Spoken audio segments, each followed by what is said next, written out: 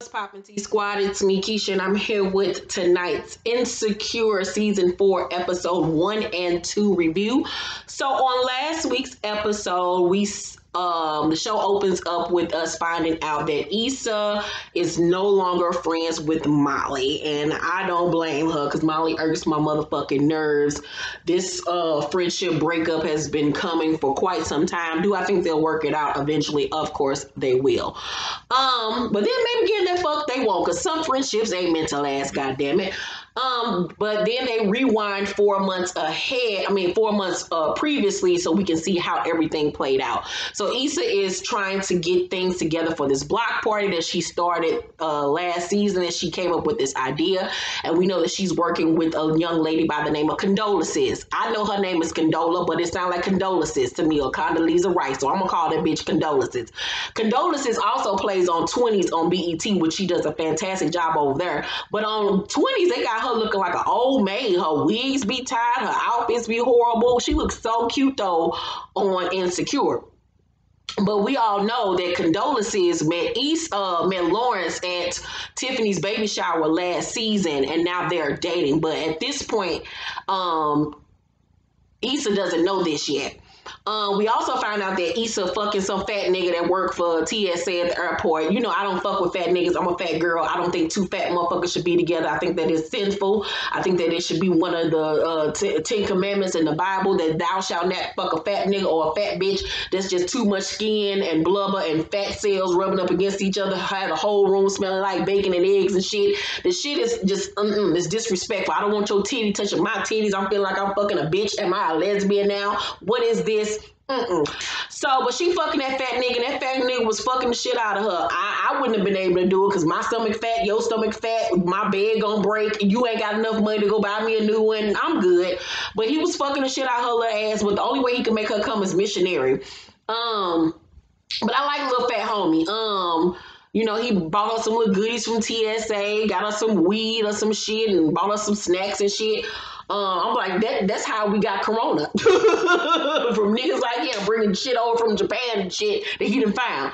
But she was like, you know, good looking out. You know, he a good piece of dick. He fun to be around. What else was going on in this episode? Molly is still dating Dunkin' Noodles, Asian Bae.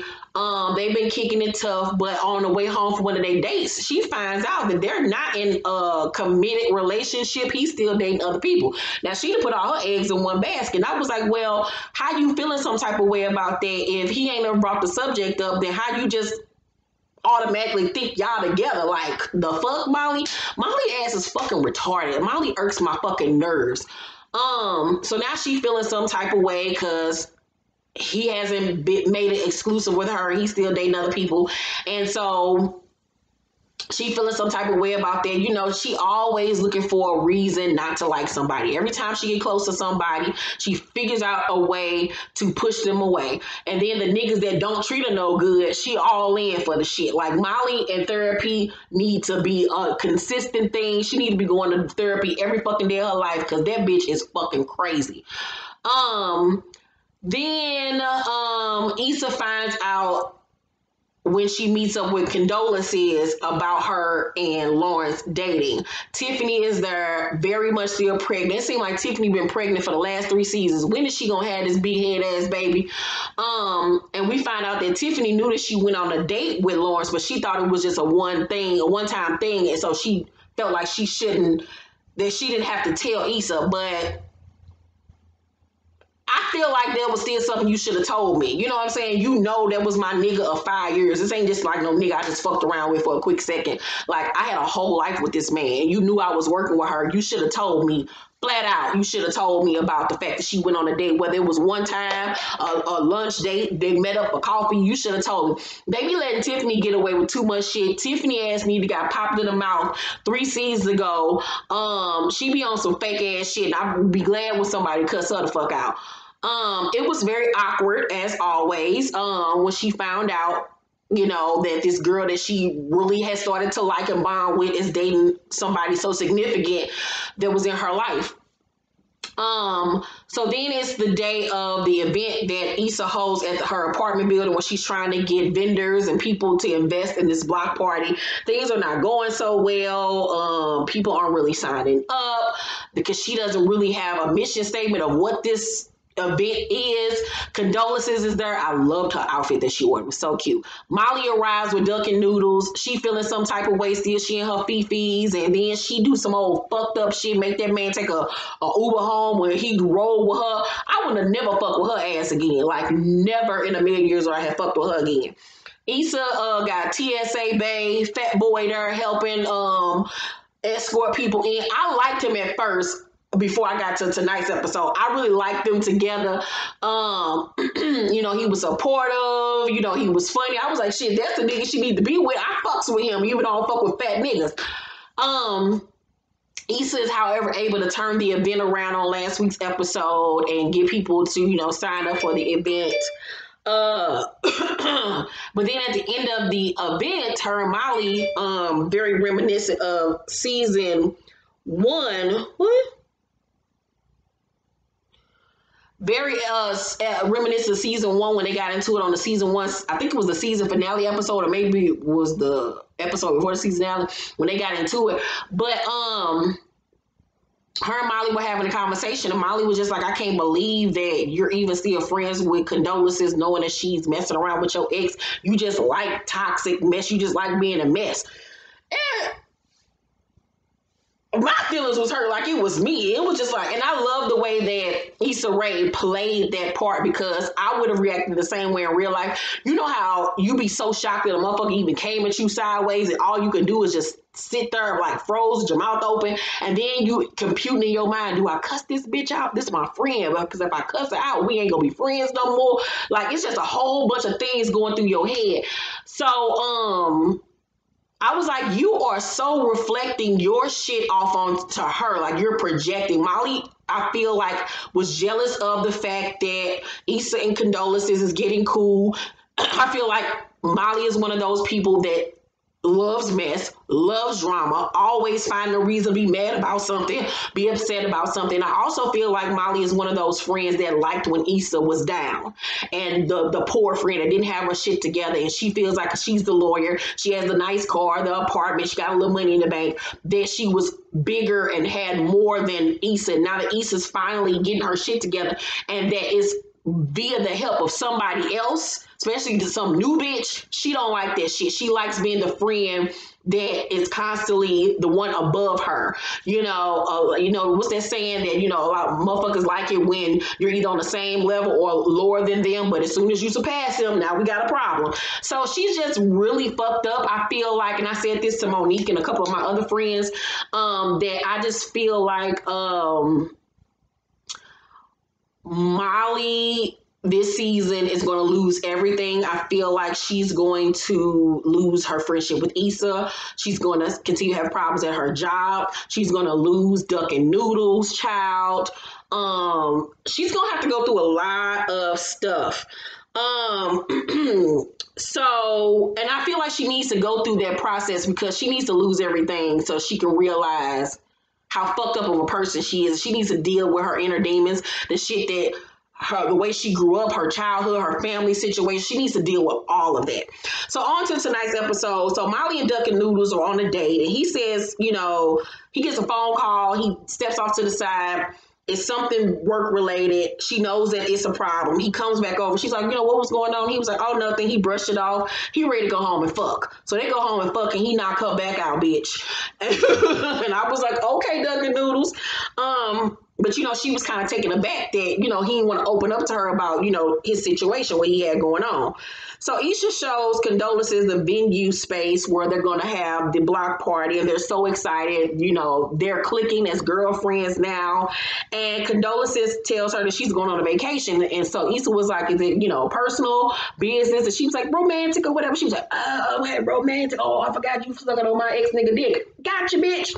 And so they started laughing about the shit and making it so not awkward anymore and start joking about all the weird shit that Lawrence likes. And I really like Condolences and Issa as friends, despite the fact that she fucking her old nigga. Because I really feel like Issa's at the point now where she ain't tripping off of Lawrence like that. But what I do think is going to happen is I think that Condolences is going to be the person that ends up leading Lawrence and Issa back together again, or at least being friends again. She's going to be the segue for them coming back together, because I don't see this thing with Condolences and Lawrence going very far. So on Halloween, Molly tells Issa that she feels out of the loop with the block party. You know what I'm saying? And it be like that sometimes when you get a new girlfriend and y'all talking all the time, and then your friend that you've been friends with for a long time kind of falls off to the wayside. It happens like that a lot of times in friendships. You know, your life is going this way, that person's life going that way, and it's hard for y'all to connect and come together as friends. I'm going through that right now with, being honest, Monique, you know, she knows that, you know, we haven't been able to be around each other like we used to and talk the way we used to because of our lives, or just going in so many different ways. But that still doesn't mean that the friendship and the love isn't there. You know what I'm saying? It's going to always be there. We've been friends for almost 30 damn years. But friendships go through ebbs and flows like that. You have your good periods, you have your low periods, you have those periods in friendships. And I think that's what people need to understand. So they vow to connect that later on that week. So they discuss duck and noodles. Now, mind you, Tiffany and I forgot the other girl is there, but I love the old girl. I can't think of her name right now. But they're all in their Halloween costumes or whatever. And they discuss duck and noodles and her sex life. And she was like, oh, bitch, don't feed into the Asian stereotype. He got it. He can fuck with it too. So she says that the sex is great, but he won't open up to her. And Issa is wondering, like, is she just fishing for stuff to complain about? And we're like, duh, don't nobody need to be Ray Charles to see that shit, to not see that shit. I was like, first of all, Molly, you go from feeling some type of way that he don't want to be in a serious relationship, that he's still seeing other people. Now you're being mad because he don't want to open up to you. How do you expect somebody that ain't even made you his girlfriend to open up to you? Y'all just fuck buddies at this point. He don't want nothing heavy like that right now. Y'all just kicking it. Y'all in the kicking it fun stage, girl. If you want more than that, and he's like, he ain't ready for that yet. Like, you can't ask for all of this for somebody you just fucking. Like, girl, sit down. So she swears that it's just him talking all the time. I mean, just her doing all the talking, like he won't open up. Molly say, you know, I'm gonna fall back, I'm gonna stop fucking him. Girl, okay, get the fuck out of here. So Issa's still fucking that fat nigga from the airport. And they fucking and shit, child. And he hitting that G-spot for her. He working it out. I kind of wanted to gag, but I digress. So she have her orgasm, and then for him to come, he asks her to press his booty button.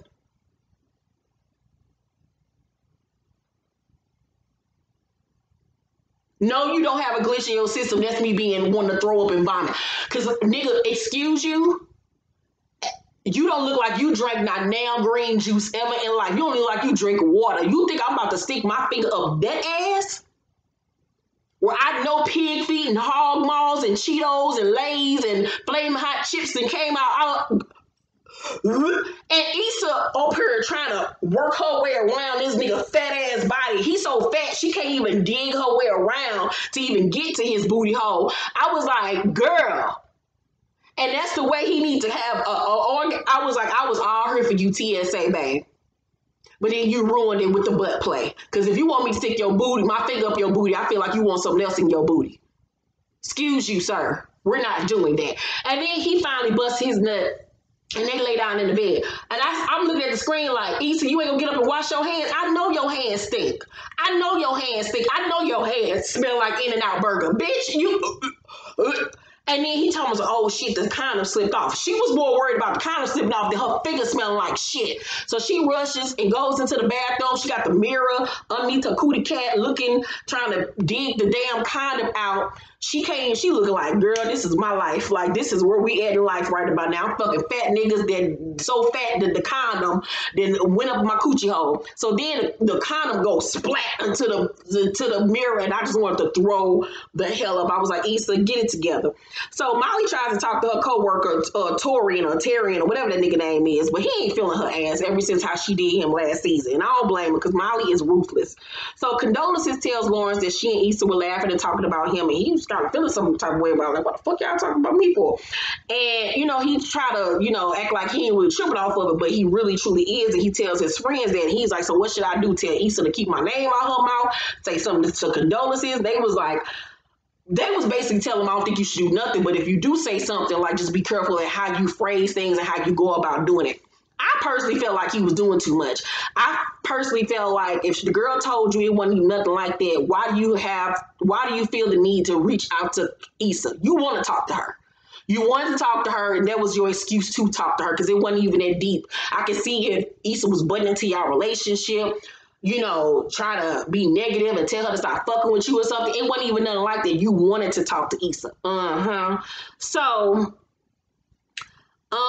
Issa and Condolences are wrapping up one of their meetings when Molly arrives and sees them laughing and talking. And baby, she was jealous. She was feeling some type of damn way about it. She didn't like it. She don't like that this new bitch that came and took her bestie, baby. So Issa asked Condolences to end up staying while they have, lunch or dinner or whatever it was. And when she goes to the bathroom, Molly tells Issa that she, wanted to talk to her solo, like she didn't want nobody else around. And I can understand it. Like, we haven't been able to connect. I wanted this just to be our time, girlfriend wise. I would have put my foot down. Like, if this was me and Monique or my other best friend, Losha, whoever, I would just be like, girl, I don't want this bitch around. I want to talk to you about something. Can you tell her to skedaddle? But she tried to play it off like, okay, it's fine. Because Issa was like, we'll just talk during our self-care Sunday. But it was obvious Molly was feeling some type of way. She just wanted to connect with Issa. And I kind of felt bad for her a little bit in that part because she just really wanted to connect and talk to Issa. But then on the backhand side, she is very jealous of their friendship. So Lawrence pulls up on Issa to talk. And I'm like, you're doing a lot, homeboy. And he tells her that, she and Condolences can do what they look thing. But basically, he don't want his name being brought up in conversation. And she assures him, like, it ain't even nothing like that, bruh. Calm the fuck down. They're going to be fucking before the season is over. So Duck Noodles comes over to Molly's house to chill, but he thought that when she invited him over to chill, that they was being Netflix and chill, they was going to be banging and bumping uglies. But she made him some salty-ass gumbo and shit. And they sitting down at the table, she showing him childhood photos and shit like they on Dr. Phil. And she somehow they get to talk about his family, but he don't really want to talk about his sister and why her ass went missing and this and that. And Molly, like, I just feel like, I want to date somebody with depth. He was like, is this because y'all gonna put a label on it? She was like, no, I just want to date somebody with depth. And he was looking like, the fuck you trying to say? Like, I'm just a flighty motherfucker. Like, he was so offended.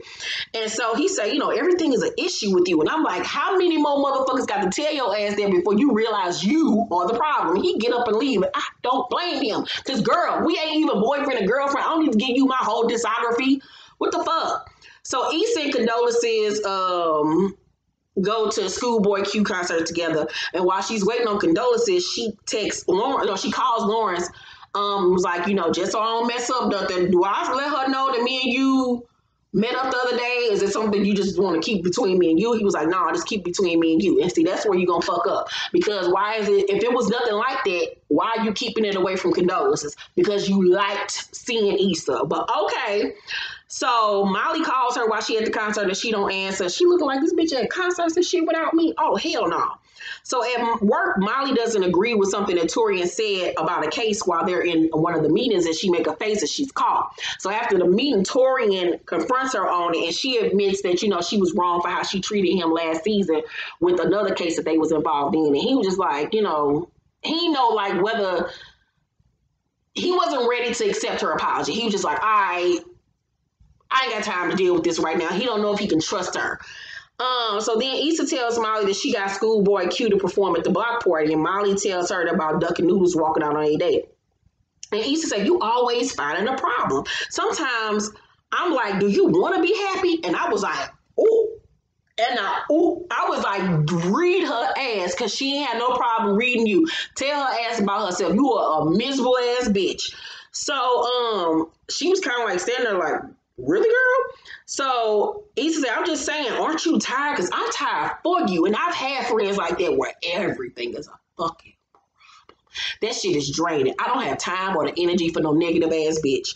So Dunkin' Noodles calls and she takes the phone call privately, and he apologizes for not opening up to her, but he says, it's really hard for him to do that. And she was like, I'm willing to wait on you. And they get off the phone, it was all cute. And when Issa asked her who was at that call, she lies and says it was work. I was like, why would you lie to your friend and say it was work? Like, I guess because she had already told her that she was gonna fall back on him or whatever. But I was like, you had met up with him after. It's confusing with Molly. Like, Molly just gets on my nerves. It's confusing with her. It's always something. Then Issa tells her that she broke up with TSA Babe because Plan B was starting to become Plan A. And it was just too much. They got like 5 kids, 5 baby mamas. And Molly was just standing there with this guilty expression on her face. And I guess it's because she felt bad about lying to Issa about her situation not being upfront about her situation or whatever. And I was like, this is the reason why she's cooler with condolences, because you can't never keep it real. Like, you always fronting and lying. Like, we can't even be real with each other as friends. Then are we even friends? Like, what's good? What's up? What's good? Let me see if I can text Mo and get her in on this conversation, because I wanted to do these videos with her. We was trying to figure out a way for us to do it, but we can't screen record FaceTime. So hold up, let me see if she'll answer the phone.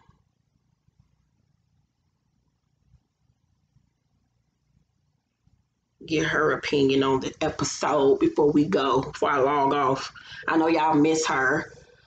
I miss my bestie too. Be glad when Corona is over so we can kick it again.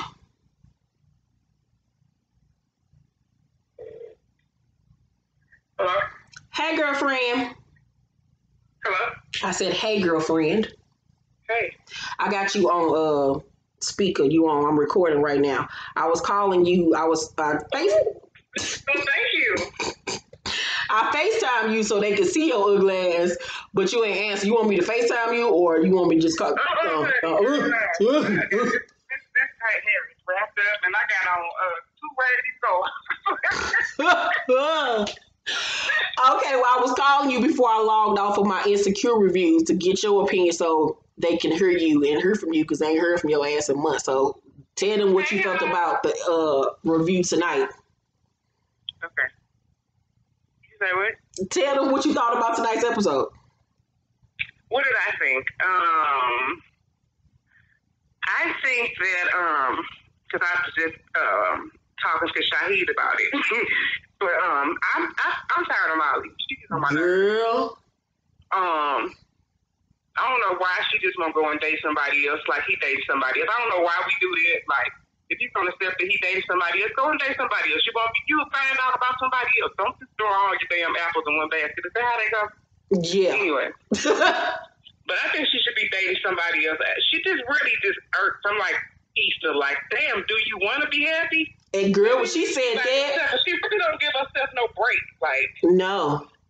But bitch, when Issa put that mirror under her and that condom fell off, I was just about that. I wanted to throw up. Oh, I went in on that part. Because there's enough dudes want her to play with his ass. Like, girl, really. I was so disgusted. Yeah, that shit was nasty. That was nasty.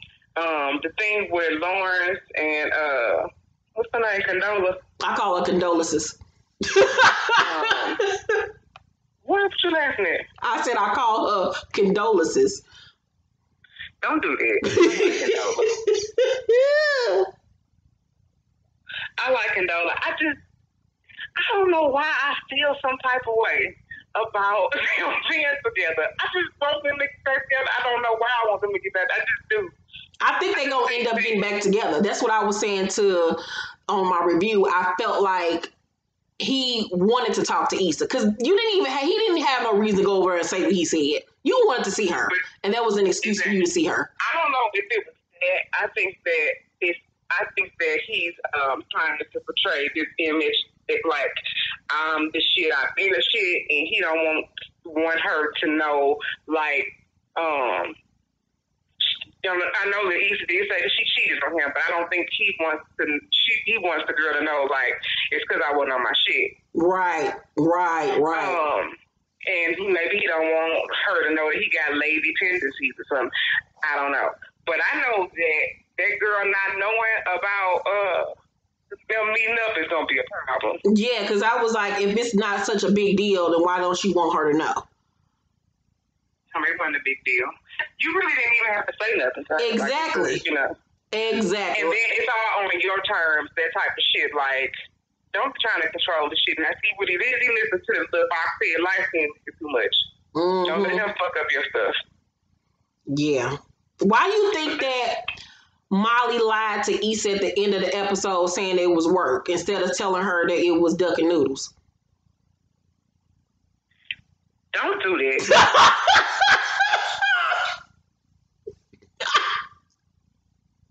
You should see my face.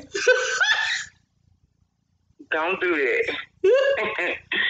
I think she said that because just like maybe just in case shit fails again, because she knows she's a complainer. Girl. So she can just leave that part out.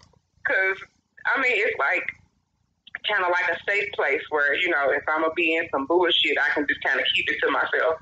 And because Issa's starting to be 100 with Molly, like, bitch, yeah. So I think that's what it is. So she, but I'd love to see where that goes. So do you think, what's his name, is going to come back to the show? Nathan. Mm-hmm. I think he gonna end up popping up at some point. Now I don't know if they gonna be in a relationship, but I feel like he gonna pop up at some point. He gonna have to pop up because it was left unfinished,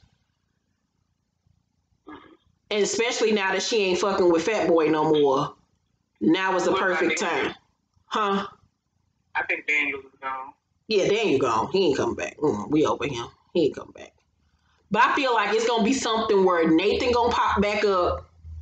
And that shit those feelings gonna arise, and then whatever's going on with Issa and Lawrence is gonna be right there too. And she gonna probably have to make a decision. For Nathan no more.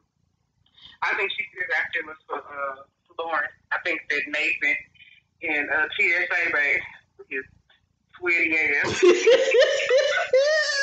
Girl, he was shooking too. Girl. I just could not. She Girl, I said that in the video. I said, how you know that shit was fake? And she couldn't even get that arm around that nigga. Girl, bye. Disgusting. Okay, well, I'm 30 minutes into this damn review, so I figured this is what we gonna do every week. I'll do my review part, and then I'm gonna call you so you can give. You can FaceTime me. I'm gonna comb my hair. Okay, so I'll let you know exactly when I'm about to film, so you get yourself together, and then next week we'll FaceTime. Okay. All right, bye y'all. We love y'all. I'll call you later. Bye. All right, y'all. So that's my review on Insecure. I hope you guys enjoyed it. I hope you guys were happy to see Mo back. Next week, you'll be able to physically see her. Let's talk down below what y'all thought about tonight's episode, last week's episode. Let's have a conversation. Make sure to thumbs up this video, like, and subscribe, and hit that notification bell button. I love you guys. Bye.